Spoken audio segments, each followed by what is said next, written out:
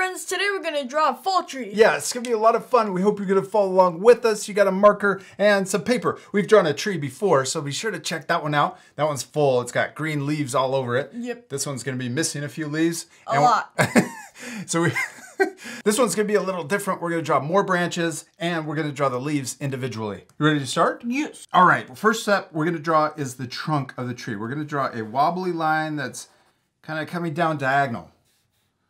And we're drawing it lower on the page so that we have room for the branches up here. Now we're going to draw the other side of our tree trunk, and we can draw a line that matches it.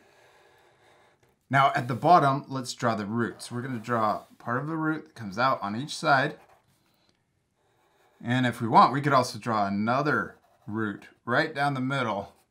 Okay, now let's connect everything. We're going to start over here. We're going to come over, connect to that line. And then this one, we're going to connect over to this other side. Cool. Okay, now down here at the bottom, we're going to draw leaves instead of grass. So we'll do that at the very end. Let's come up here and we're going to draw the branches. We're going to draw a line that comes out and it can kind of curve, and yeah, that looks really cool. Now we're going to draw the other side of the branch. Now it's going to come closer to the first line we drew, and we're going to stop about halfway. Then we can branch off and come a different direction. Yeah, branch. Branch. Okay, now we're going to come back in here and we're going to draw a V. It comes down and back up. Cool. Now at the very end, we're going to add 2 more branches. We're going to come out like this, and we can come out on the other side too.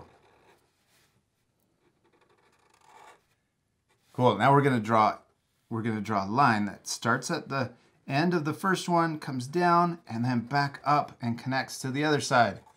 There we go, we did it. Now let's do the same thing over here on this branch.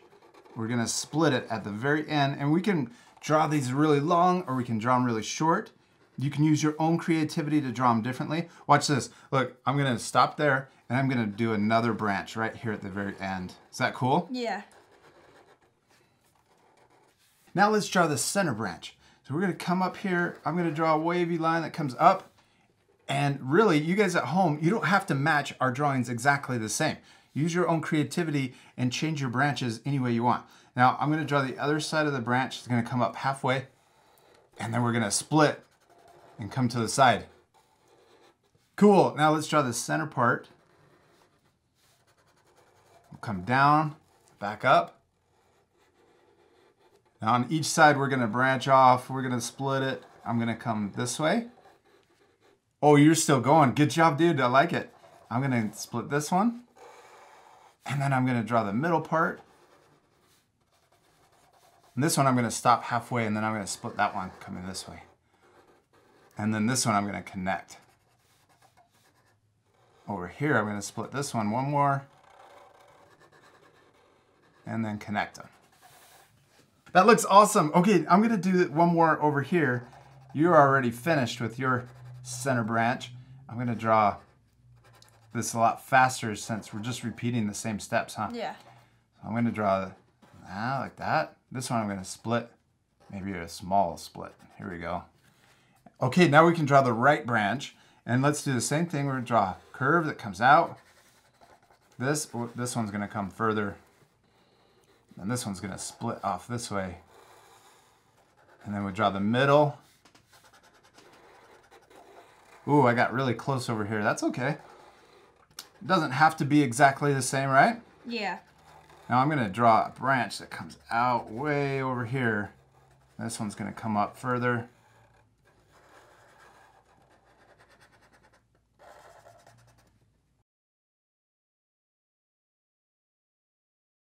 That looks really cool. Now, if you want, you could actually add a few more branches too. Let's do that. Right here, I'm just gonna add a branch that comes out.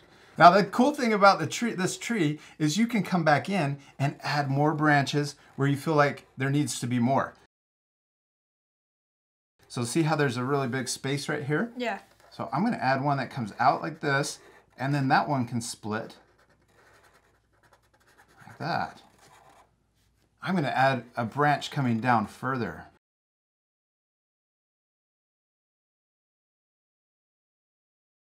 Good job, dude. I really like this extra one you added over here. Now, what is our fall tree missing? Leaves. Yeah, it's missing fall leaves. Now we're gonna add these all over the place. We're just gonna add little football shapes. We can come out like this and then back in. Is that cool? Now we don't wanna add too many on the whole tree. We don't wanna fill it back in because a lot of them are gonna be down here on the ground. Yeah. So I'm also gonna add leaves down here that have fallen. Now we're gonna fast forward this part because we got a lot of leaves to draw. Now you guys at home can pause the video to match this or take the extra time to add your own leaves. Ready to fast forward? Yeah.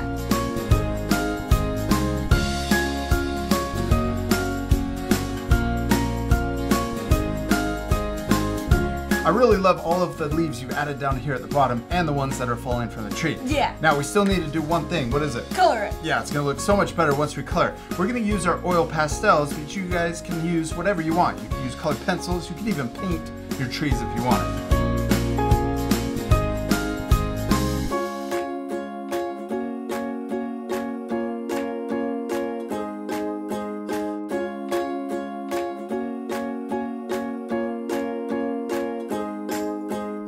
All right, we did it. We finished coloring our trees and they look so much better. I hope you guys are gonna pause the video right now to match the same coloring. And we also added green down here for the grass and we used dark brown for the shadow. Yeah, the shadow on our tree to make it look more 3D. We hope you had a lot of fun drawing your fall trees. Yes, we do. We hope you had a lot of fun. We'll see you later, our friends. Goodbye. If you had fun following along in this lesson, be sure to subscribe to our YouTube channel by clicking the circle. Then you can click the bell to get notified every time we upload new videos. I've also picked out these 2 other lessons I thought you'd really enjoy. Don't forget to take a photo of your child's finished artwork and share it on Facebook, Instagram, and Twitter because we want to see how awesome it turned out.